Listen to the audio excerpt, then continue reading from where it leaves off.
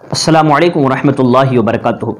हज़रात मोहतरम, अक्सर व बेशतर हम जब फेसबुक और व्हाट्सअप खोलते हैं तो हमें एक चीज़ ज़रूर देखने को मिलती है, वो ये कि असदुद्दीन ओवैसी जो हैं वो बीजेपी के एजेंट हैं, वो गद्दार हैं, वो धोखेबाज हैं, वो मुसलमानों को बहकाते हैं, वो मुसलमानों को जो है बर्बाद करने की कोशिश करते हैं, मुसलमानों को बैकवर्ड बनाने की कोशिश करते हैं, मुसलमानों के दिलों में हिंदुस्तान के ख़िलाफ़ नफ़रत भरते हैं। ऐसे बहुत सारे मैसेज, ऐसी बहुत सारी बातें और ऐसे बहुत सारे कंटेंट जो है मैंने आज तक यूट्यूब पर, फेसबुक पर, व्हाट्सएप पर, इंस्टाग्राम पर और हर जगह मैंने देखा है कि लोग उनके खिलाफ ये बकवास करते हुए नजर आते हैं कि असदुद्दीन ओवैसी ये है। तो मैं आपसे कहना चाहता हूं कि भाई, जिन्होंने अब तक हमें सबसे ज़्यादा नुकसान पहुंचाया वो तो बन गए हमारे हीरो, जैसे कि एसपी है, बीएसपी है, कांग्रेस है, या फिर बिहार के अंदर आरजेडी है, जेडीयू है, ये तमाम जितनी भी यानी दल हैं, इन तमाम को तो हमने मान लिया अपना हीरो। लेकिन जो हकीकत में हमारी खिदमत कर रहा है, मैं इसलिए खिदमत की बात कर रहा हूँ क्योंकि अभी जिस बिल के बारे में जो ज़बरदस्त हंगामा पार्लियामेंट के अंदर चल रहा है, संसद में चल रहा है, जिसको नागरिकता संशोधन बिल के नाम से जाना जाता है और उर्दू में उसको शहरियत तरमीमी बिल कहा जाता है और इंग्लिश में उसको सिटीजन अमेंडमेंट बिल कहा जाता है। तो लिहाजा इतना ख़तरनाक बिल पास होने जा रहा है।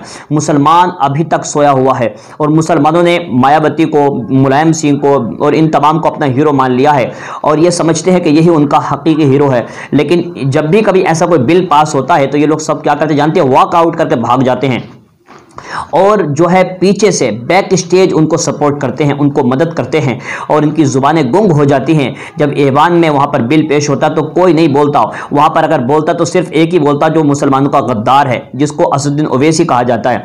जब कभी अगर मुसलमानों को चौराहों पर, रास्तों पर गायों के और बैलों के नाम से मारा गया, तब भी सबसे पहले आवाज उठाने वाला यही तुम्हारा गद्दार असदुद्दीन ओवैसी था। और इसी तरीके से जब मुसलमानों के खिलाफ जहर उगला गया, उनका जवाब देने वाला यही आपका गद्दार ओवैसी था।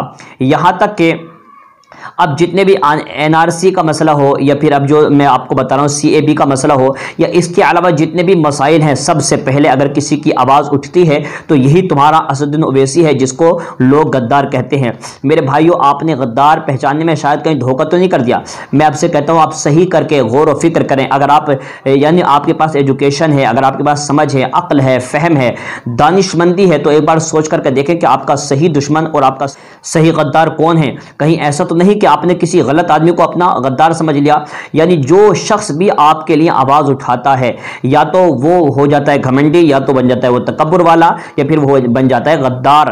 वो कहीं पर जाकर इलेक्शन लड़े तो लोग कहते हैं कि ये बीजेपी का चाटुकार है, बीजेपी का एजेंट है, बीजेपी को जो है रिप्रेजेंट कर रहा है, बीजेपी को फायदा पहुंचा रहा है। ऐसी बातें कह कह करके लोगों ने असदुद्दीन ओवैसी के खिलाफ जो जहर फैलाया है, मैं समझता हूं मुसलमानों, ये आपकी आने वाली नस्लें लानत करेंगी यहाँ पर कि आपने एक ऐसे शख्स को पहचानने में गलती कर दी जिसने अपनी पूरी जिंदगी मुसलमानों के लिए बोलते हुए, उनके हक में आवाज उठाते हुए लगा दी और फिर भी लोग उनके बारे में बकवास करते हैं, लोग उनको बुरा भला बोलते हैं। अक्ल आनी चाहिए। मुसलमान इतना बेवकूफ कैसे हो सकता है?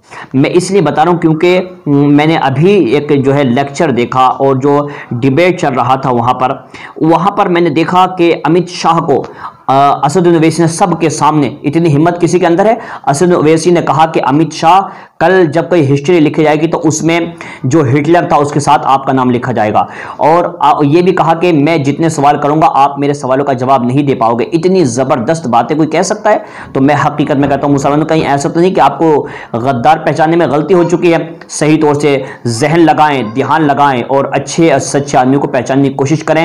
ये आज भी अगर कोई तुम्हारे बारे में आवाज उठा रहा तो ये कोई है, असदुद्दीन ओवैसी है। लिहाजा अच्छे और बुरे को पहचानने की कोशिश करें। अगले वीडियो में फिर मिलेंगे, तब तक के लिए अल्लाह हाफिज। अस्सलामुअलैकुम warahmatullahi wabarakatuh।